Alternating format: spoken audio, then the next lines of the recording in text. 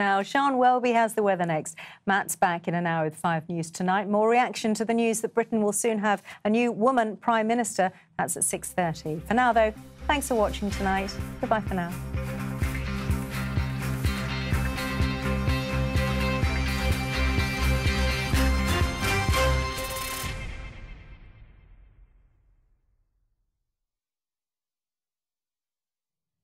Hi there, I'm Sian Welby. Well, I hope you've had a good day today. It's turning warmer over the next few days, but we will see some rain, particularly towards the north. And tonight, well, many areas will become dry for a while. A lot of the showers start to fade in Scotland, but then another batch will move in overnight. And in fact, there'll be widespread rain first thing tomorrow morning. Some heavy pulses. It will also be very warm and very muggy, with temperatures generally in the towns and cities in the mid to high teens. So it's a warm start. It's a wet start as well. But very quickly, that rain will clear away into the North Sea. A few scattered showers will be left behind. But we're looking at largely dry conditions, fairly bright weather developing in between the cloud, particularly in the second half of the afternoon. And then we'll start to see the temperatures climbing towards the low 20s, but particularly in the high teens for many.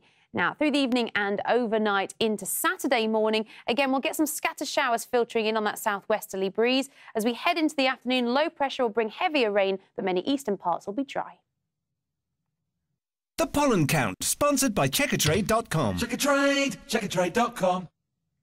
Well, with all this warm and muggy weather, well, the pollen levels have been high or very high all week. And I'm afraid to say the same goes for tomorrow. For much of England and Wales, we're looking at very high levels of pollen. For Northern Ireland as well, it's only really northern Scotland seeing moderate to low levels. The Pollen Count, sponsored by Checkatrade.com. Checkatrade.com.